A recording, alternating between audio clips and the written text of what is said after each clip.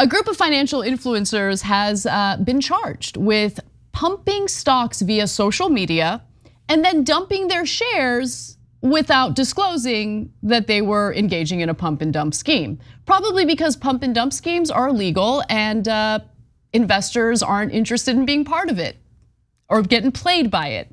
Now, they generated millions of dollars doing this, and the good news here is that turns out the DOJ does its job time to time. So does the SEC, because both government agencies are pursuing an investigation and indictments toward these financial influencers.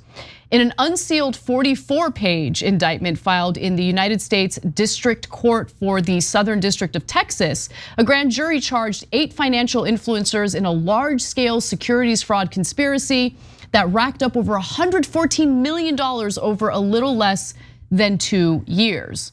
So who are these people? Here's a fun graphic that has some of their names.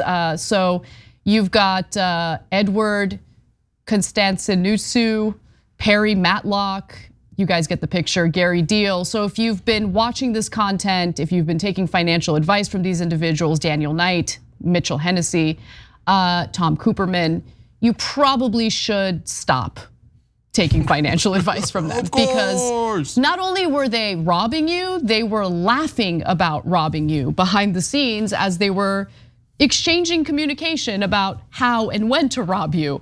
And by the way, real smart criminals here, putting it all in writing on Discord, and completely unaware that the feds had already started monitoring them and their conversations. So the indictment actually has quite a bit of information about the conversations that they had.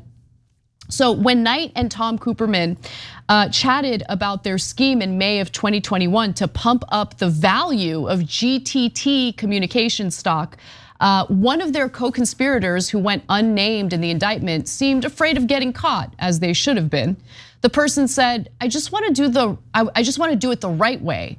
Knight allegedly responded, quote, "The effing right way? We're robbing effing idiots of their money." Oof. The conspirators spelled it out pretty cleanly in their Discord chats, just what they were trying to accomplish. So look, to be fair to these guys, and we are the fairest show. I don't think we need to be fair to them. No, I'm going to be. They probably thought there are no laws left. I mean, Trump is breaking every law and getting away with it. Elon Musk on Twitter was like, oh, get this kind of crypto. Oh well, I already left, and then the price went down, but I didn't tell you that part. It seemed like everybody was lying, everybody was cheating. There's Sam Bankman-Fried and all these things. They're probably thinking, there's still laws? We thought we could just rob people and there would be no consequences at all. And are they that wrong in thinking that? I mean, all the like incredibly wealthy celebrities and public figures who are taking out the PPP loans and all of that stuff. I mean, it was there have been so many financial scams by people who were already rich, already incredibly powerful, by individuals who, of course, manipulated the value of crypto openly. Musk did that all the time on Twitter, just manipulating the price of crypto. And by the way, like, there's other forms of manipulation in like the financial sector that doesn't get the negative commentary that it deserves. Like, what do you think CNBC does all day, right? When they have people coming on to hype up a certain stock. 100%. That's to increase the value of that stock. Right, and then behind the scenes, they sell it after it increases, but they never tell you that part. Right. And then when the roof caves in, it caves in on you and not them. CNBC, that's their business model. They've been doing that forever. I mean, then you want to talk about the big banks, how about the LIBOR scandal? These guys have been cheating on a massive scale. Did any of them get like any of the top CEOs of the banks get arrested for that? Of course not. So what's the mistake that these guys actually did? It wasn't ripping people off. It was, number one, there's 2 rules to it. Number one, if you rip off rich people, then you're in a lot of trouble. So that's the Bernie Madoff mistake, Sam Bankman-Fried. Sam Bankman-Fried was ripping people off for years. That's why he was stunned that it was a problem. It's just, during the later parts of FTX, some of the biggest banks in the world started investing into it. And so when they lost money, boom, he got caught and arrested, okay? So you can't rip off rich people, they'll come for you. And then the other thing is you already have to be rich and powerful yourself and bribing politicians. Yeah, right? Good point. So Sam Bankman-Fried had that covered. He was bribing the politicians, but he forgot you're not supposed to rob the rich. If he had just stuck to robbing the middle class and the poor, he would have been totally fine. We would still see the glossy profiles about how, oh my, look at genius. He's such a hard worker. I mean, he's so wealthy, but he's such a hard worker that he sleeps on a beanbag in the office. Wow. I mean, I know that's such a thing that's the mythology that the dirtbags in corporate media do for the rich all the time. That's what Dennis O'Leary lost it in his pants over. I have no doubt. I've watched Kevin O'Leary. Shoots. Yeah, that guy. Sorry. Sorry to the Dennis O'Learys out there. I meant Kevin O'Leary. And then now one more thing that's important about these guys.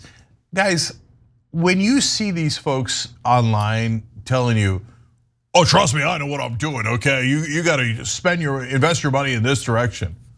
Watch out, okay? Look. Let's go to graphic 4, okay? The second you see this from so-called financial influencers, run for the hills. Just run for the hills. Run for the hills, they're gonna scam you.